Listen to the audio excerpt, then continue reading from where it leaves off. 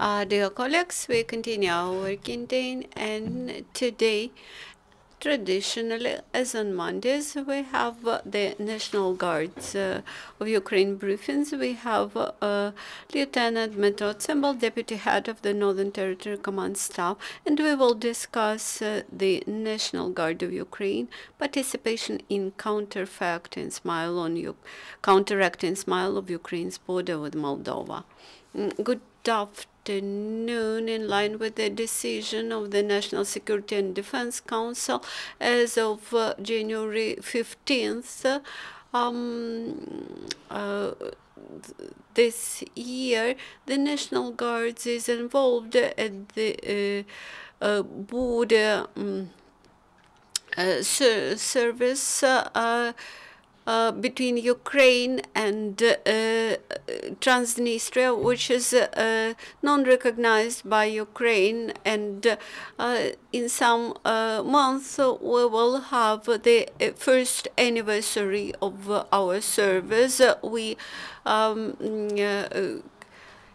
carry our service on checkpoints. We patrol the border. Also, the National Guard's staff is involved into the defense of the state border, prevention of penetration of the subversive forces, military equipment, penetration of ammunition to the territory of Ukraine, etc.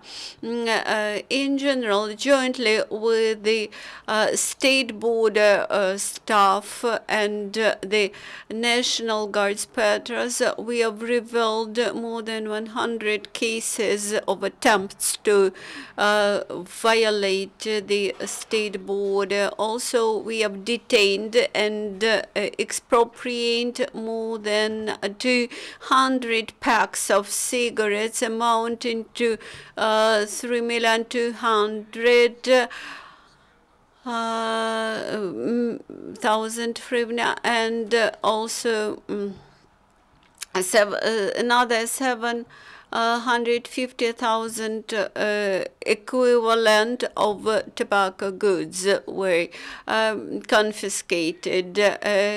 Also, we have revealed huge stocks of tobacco products produced in Russia and Moldova without excise stamps, amounting to also more than 1 million of hryvnia.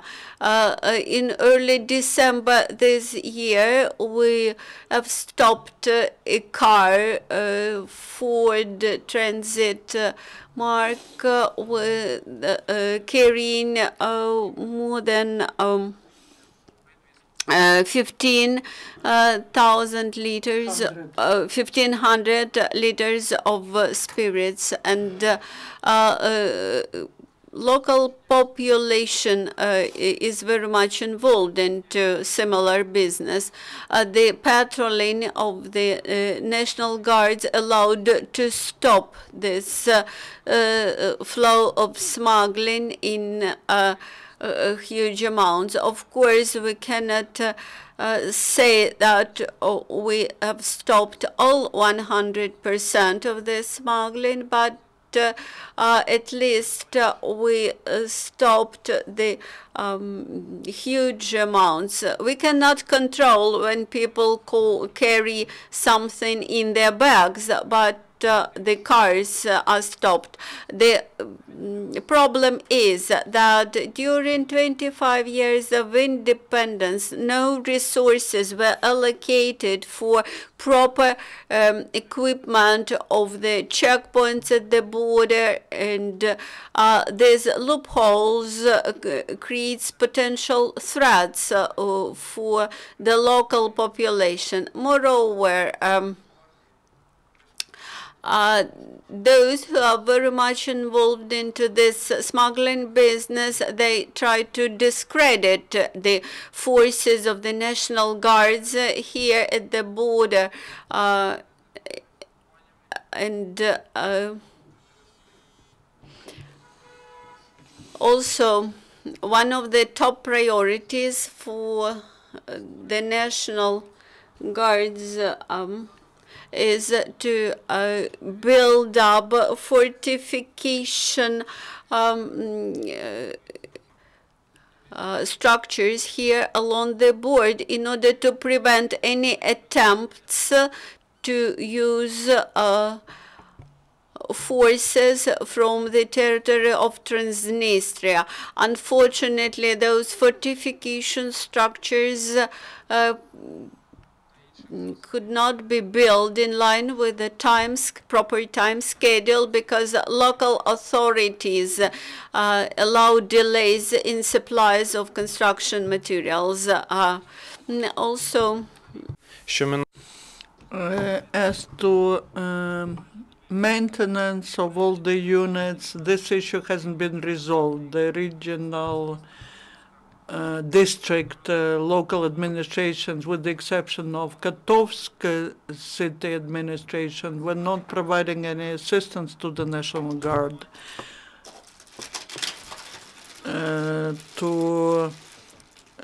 for repairing of the equipment and also the premises where our units are located. All that was done at the expense of funding the National Guard, the cooperation between the border guards, volunteer organizations, and local citizens and local self-defense. Now, all the preconditions have been made to transfer the functions to the units which will be dislocated in that district. The work of the leadership of the group is involved into the activity of the servicemen of the National Guard of Ukraine and building together the new country and promoting the idea of defense of the country from aggressors and from criminals. Any questions to our speaker? Thank you, Lieutenant Colonel, for your information. Our next briefing will be of